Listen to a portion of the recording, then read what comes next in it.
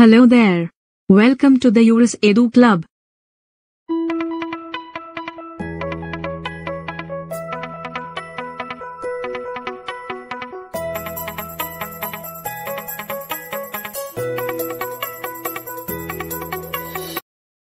Caveat emptor.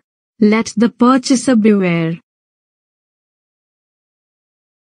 It is one of the settled maxims, applying to a purchaser who is bound by actual as well as constructive knowledge of any defect in the thing purchased, which is obvious, or which might have been known by proper diligence.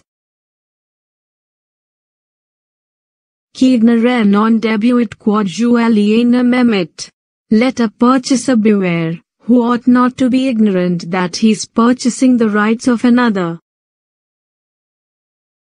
The buyer according to the maxim has to be cautious, as the risk is his and not that of the seller.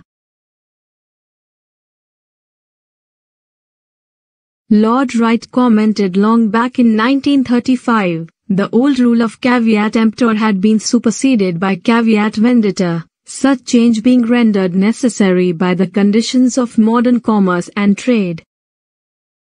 Thank you, and don't forget to subscribe and press the bell icon to never miss a video from Juris Edu Club.